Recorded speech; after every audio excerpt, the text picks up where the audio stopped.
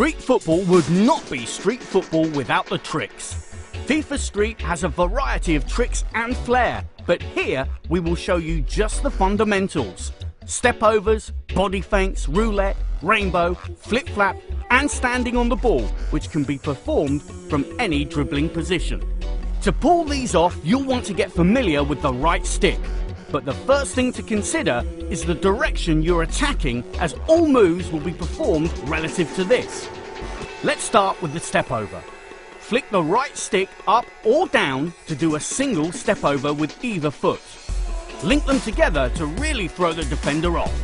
The body feint is a staple to faking out your opponent. Flick the right stick forward to do one. Continue to flick the right stick forward and you'll string together a series of deadly feints that are sure to confuse defenders. The roulette is designed to create confusion for defenders.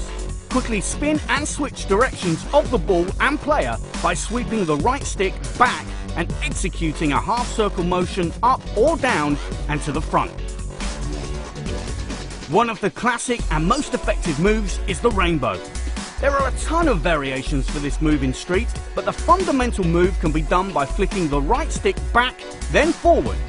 If done with the right timing, your opponent will get caught off guard as you sidestep him and collect the ball on the other side. The flip-flap can be pulled off by moving the right stick up or down and sweeping it to the front in a half-circle motion. This quick change of direction leaves defenders helpless as you go for goal. Finally, stand on the ball by pressing the right stick button.